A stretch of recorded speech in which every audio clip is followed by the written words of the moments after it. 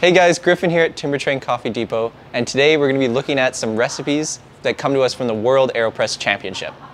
Let's get into it. The World Aeropress Championship is an event that happens usually once a year in a different country. What happens is one competitor is sent from each country to represent that country, and they all go head to head in an AeroPress match, where all that really matters is how well you brew the coffee. There's no presentation, there's no really expenses to this, it's just kind of brewing the best coffee with the AeroPress. The recipes that I chose for today are ones that interest me the most. They're a little bit different, a little bit quirky, and it's definitely a new way to taste your favorite coffee. I will leave a link below for the AeroPress website, which will provide you more information about the competition, and it will also give you a whole list of all the recipes from all the top competitors over the years. So what you're going to need today to follow along and brew all these recipes is just a few different things. Of course, we're going to need the AeroPress, some filters, a gram scale with a timer. This one has a timer built in, but you could just use one off your phone. I also have a carafe to press into. I tend to not like it being glass, just because in case it shatters. We'll also need a little stir stick.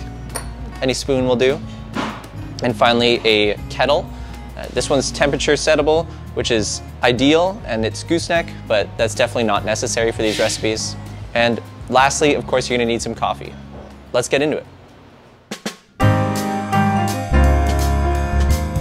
The first recipe we're going to be checking out today is going to be definitely more in line with kind of regular AeroPress recipes. It's not too crazy, but it was used by Yevgeny Pinchikov to take third place in the 2018 World Aeropress Championships. So let's get started. What you're going to need, of course, is pretty much everything we went over. We're going to use 2 AeroPress filters this time.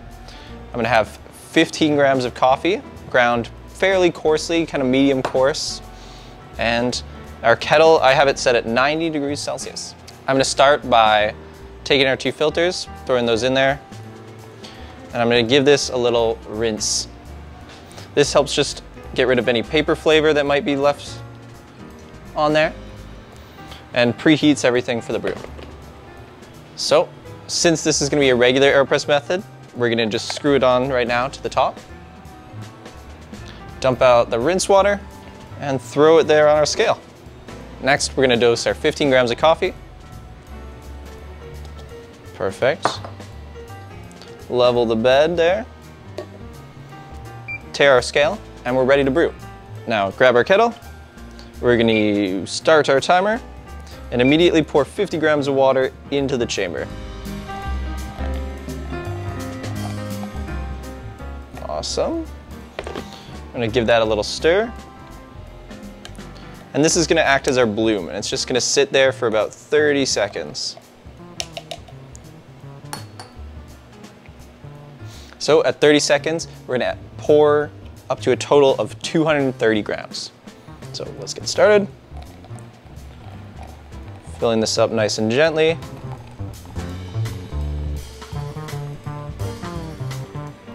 And 230 grams.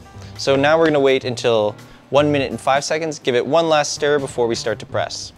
At this point, I'll take this off the scale so that when we press, we're not pressing down onto the scale. 1 minute and 5 seconds. We're going to do one last stir, make sure all that coffee is broken up nicely.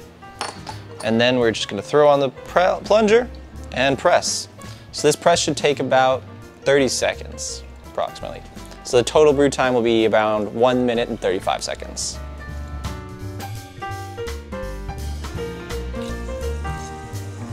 So there we go, we got the hiss telling us that all the water's been pressed through the AeroPress. I'm gonna flip it out, and there's our coffee, ready to drink. So I'll give it a couple swirls, let it cool down, and let's taste it. All right, I've given it a couple minutes to cool off, so let's give it a taste, see how this recipe fares. So the recipe I'm using for all the coffees today is Timbertrain's new Bolivia El Fuerte. It's a natural processed coffee from, of course, Bolivia. Let's give it a taste.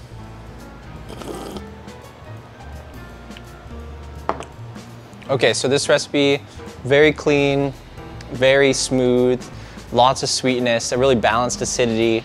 It's a great representation of this coffee, I know for sure, but it's nothing crazy. definitely kind of how this would taste on pour over or filter. Simple and delicious. Let's move on to the next one.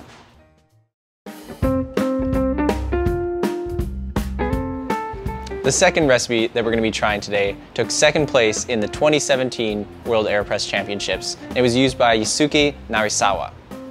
This is where the recipes start to get a little bit weird, a little bit quirky. So for this one, we're actually going to be using 28 grams of coarsely ground coffee. So this is pretty coarsely ground. And we're also going to be using 1.5 grams of very finely ground coffee. This was pretty much as fine as I could go on my grinder. It's a little bit finer than espresso. And so why we're using the 28 gram dose when the AeroPress is so small is because it gives us a really interesting brew. Because most of the extraction is happening in the immersion, it's going to be really balanced even though we're only extracting a little bit from the coffee. What the 1.5 grams of finely ground coffee does is it adds in that extra extraction that we're looking for. Okay, now let's get into the recipe. So this one uses the inverted AeroPress. I like to put the plunger in to about the 4 mark. And we're going to be using a double filter again. I've already kind of pre-wet and pre-rinsed these, so we're ready to go. All right, so first I'm going to dose my 28 grams of coffee. Perfect. Give that a little shake.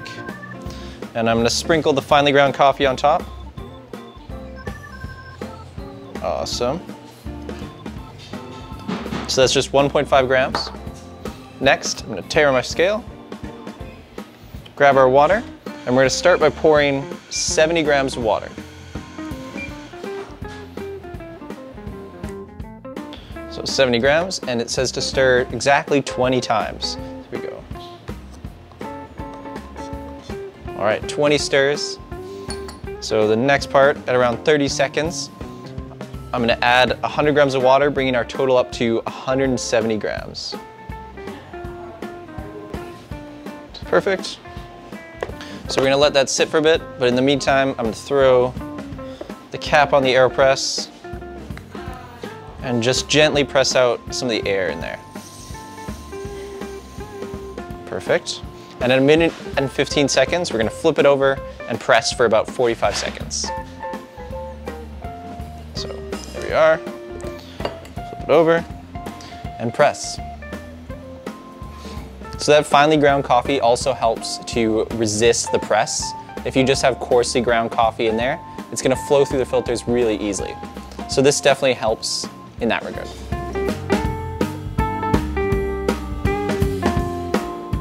Okay, so when we're done, we'll flip over the AeroPress.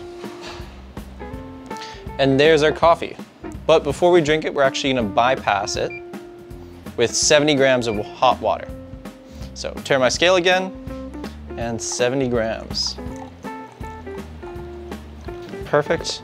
So I'm just going to let this cool down a little bit. I'll clean up and then we'll taste it. So I've let our coffee cool down a couple seconds. I'm just going to give it some swirls to make sure that bypass is actually integrated into the coffee. Smells interesting. Let's give it a pour. So that double filter definitely helps to clean up that extra fine grind size. So I'm interested to see how this tastes.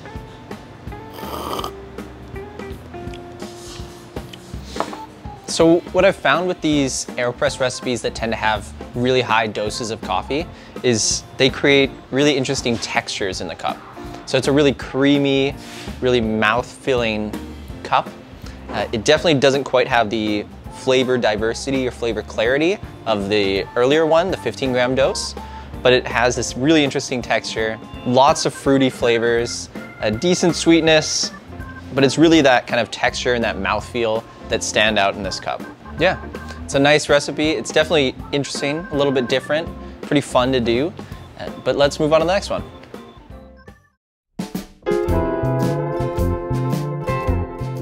All right, the last recipe we're gonna brew today came in first place in the most recent AeroPress Championships that happened in 2019 in London, England, and this recipe was created by Wendelin van Bunik. So for this one, it's gonna be a similar large dose coffee. So we're gonna use 30 grams of pretty coarsely ground coffee, like a little bit coarser than medium coarse. And I'm gonna be using 2 paper filters again. I've pre-wet those, have them to the side. And we're gonna be doing the inverted AeroPress method. Although this recipe uses a ton of coffee and it seems kind of weird, it's actually pretty simple. So we're gonna start by dosing our 30 grams of coffee. Just an absolute ton of coffee. Shake that flat. Tare our scale. The water I'm using is at 92 degrees Celsius. We're gonna start our timer and immediately pour 100 grams of water. And we want this to be done pouring in 10 seconds. So there we go, 100, 10 seconds, and we're gonna immediately stir 20 times in 10 seconds. So about 20 times. Then we're gonna let it sit for a little bit. But during that time, I'll take it off the scale. I'm gonna throw on the cap and gently press some of the air out. Now at 40 seconds, we're gonna flip it and press. So the press should take about 30 seconds as well. So this is a really easy, really quick recipe. And what we're gonna get in the carafe here after pressing is a really strong coffee that we then have to kind of bypass, dilute with some water. All right, done pressing. About 30 seconds later, flip over our AeroPress. You should end up with about 60 grams of liquid. So we're gonna tare our scale, and the recipe recommends putting about 100 to 120 grams of bypass. So I'm gonna do about 120 today. All right, now give it some swirls to make sure everything's integrated. I'm gonna clean up, let this cool off a little bit, and then we'll taste it. All right, I've let it cool off a couple minutes. I'm gonna give it some good swirls just to make sure everything's nice and integrated. And then let's give it a try. So again, the double filter, I'm sure is gonna clean up the body a lot, but that heavy dose is kind of interesting. So this one's pretty similar to the last one. Really creamy, really rich, decent amount of sweetness, that kind of full body and nice texture, but it kind of does lack a little bit of that clarity, a little bit of that flavor profile, but it definitely stands out in between the brews as something different. Brewing like this, brewing with a huge dose, you're definitely gonna taste the coffee in a way that you haven't really tried it before. Today, we tried 3 different AeroPress Championship winning coffee recipes. Though some of them take a fair amount of coffee at a huge dose, and I wouldn't brew them all the time, they're really interesting recipes because of how different they are and how different they showcase the kind of taste and the texture of the coffee you're brewing. And this really goes to kind of showcase the versatility of the AeroPress. There's so many different recipes that you can create. It's pretty much a list of endless possibilities. And again, I'll leave a link in the description for a whole list of the AeroPress Championship winning recipes that you could try out. They have them for lots of years back, so please give those a shot. This is also why I tend to recommend the AeroPress as most people's first brewer. It's not quite as finicky as a pour over, and you definitely don't need as many tools, but it creates really interesting and really delicious coffee. And there's so many different ways to brew with it. Well, what do you guys think? Did you try out any of the AeroPress Championship recipes? Which one's your favorite? Did any of them taste good? Let me know in the comments. But for now, thank you guys for watching.